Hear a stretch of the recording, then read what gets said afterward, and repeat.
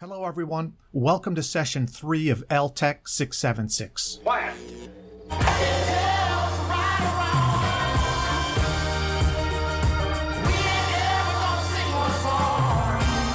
Like last week, I want to start out by discussing our most recent critical reflection assignment, Me Write Pretty Someday. In general, I felt you did a nice job contemplating the positive and negative outcomes of adopting a technology such as Grammarly. Of course, this assignment isn't really about Grammarly per se. It's about technological products and services in general, and how they can and do change the way we think, the way we behave, and the things that we value as individuals and as a society. Sometimes this is by design, and sometimes it's by accident. And of course, Grammarly is a relevant and highly visible example for us to analyze. But we could easily replace this service with any number of other examples. So overall, great work. I also want to thank and compliment this week's discussion thread synthesizers, Sandy and Mark. They did a nice job of looking across your posts and synthesizing the big ideas across all of them. I've posted their work in a shared Google Doc so that everyone in the class can benefit from their hard work and analysis. Reviewing these syntheses is a great way to solidify some of the takeaways from this week's assignment. Now, before we get into the main content for this week, I want to give you a heads up about the next assignment. The next assignment is going to be a concept map assignment. This means everyone will need to create a free account at bubble.us and then use this online software to create a mind map or a concept map. These maps should strive to capture the big ideas included in the material we've covered so far in this class. The purpose is to solidify, organize, and connect the main ideas of LTEC 676 in your own visual, spatial, and textual map of the content. There's no right or wrong way to do this, but in general, your concept maps will be graded along 4 dimensions. 1, content, concepts, and terminology. 2, hierarchical structure. 3, linkages among concepts. And 4, visual design and layout. Now, here are some examples of the concept maps created by past students. And as you can see, they're quite elaborate and beautiful informational representations. That's all I'm going to say for now about this assignment. For more information, be sure to check out the details in Canvas, as well as the concept map grading rubric that's linked to the assignment. All right, let's move on. In this video, we're going to continue talking about theme 1, the nature of educational technology. Now, it occurred to me that we've been talking about the nature of technology, but I actually hadn't ever defined it for you. Well, as it turns out, a concise definition of the nature of technology is hard to find. So what I decided to do was take a definition of the nature of science and convert it to a definition of the nature of technology. Now, this is from a 1998 article about the role and character of the nature of science in science education. Now, here it is up here on the screen, and I've highlighted all of the references to the word science and scientists and scientific. I won't read this to you, but what I want to show you is over here on the right is that I have replaced the word science with the word technology. So let me go ahead and read this. The nature of technology is a fertile hybrid arena which blends aspects of various social studies of technology, including the history, sociology, and philosophy of technology, combined with research from the cognitive sciences such as psychology, into a rich description of what technology is, how it works, how technologists operate as a social group, and how society itself both directs and reacts to technological endeavors.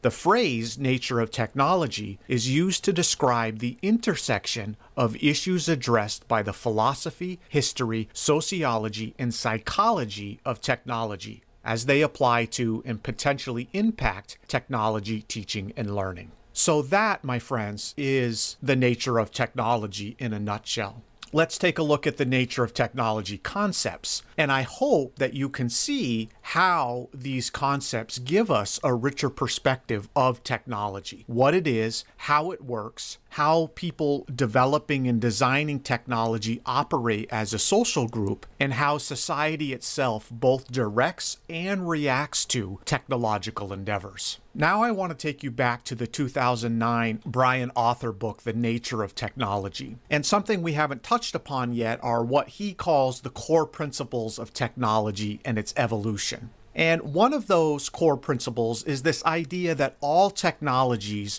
are combinations of elements. Now, he uses the word elements in a very particular way. The elements themselves are the building blocks of technology, and those building blocks themselves are actually technology. In other words, he argues that technology creates itself out of itself. And that's his second core principle, is that the elements of technology are themselves technologies.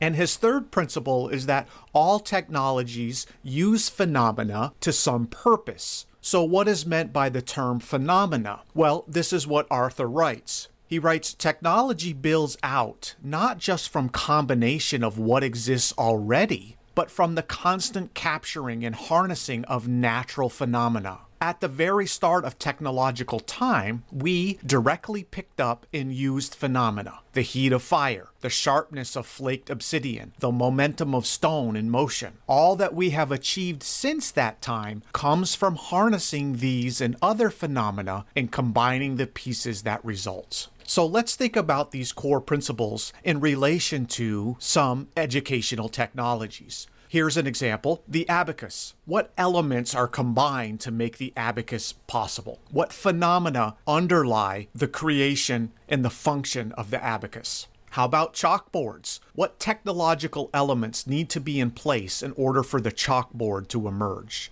How about educational games such as the Oregon Trail? What technological elements are combined in order to make that educational game a reality? What phenomena undergirds that particular technology? And what about massively open online courses such as Coursera, where you can actually earn an entire degree completely online? What are MOOCs made up of? What are the underlying technologies? And what phenomena have to be in place in order for this technology to emerge? Now, this brings us to analyzing Grammarly, which we did for Critical Reflection 2. How is Grammarly a combination of elements? Well, some of the elements are written language and grammar, natural language processing, point-and-click graphical user interfaces, the internet itself, machine learning. Those are all elements which in and of themselves are technologies that undergird or make Grammarly possible. And of course, I don't need to tell you how the internet or natural language processing are examples of technologies. And what phenomena does Grammarly use to some purpose? Well, we might think about the inherent structure of grammar. After all, grammar is a set of structural rules governing how we create phrases and words in a natural language. Another phenomenon that Grammarly takes advantage of is human pattern detection. Our desire to detect patterns and to use consistency and to write and communicate in a predictable fashion. Another phenomenon might be the human desire to be understood and to communicate. Those are all some of the underlying phenomena that Grammarly uses to some purpose. Of course, we can also think about the concepts related to the nature of technology. And I would ask you, how do these questions and the nature of technology concepts change how we think about Grammarly? My hope is that these questions and the nature of technology concepts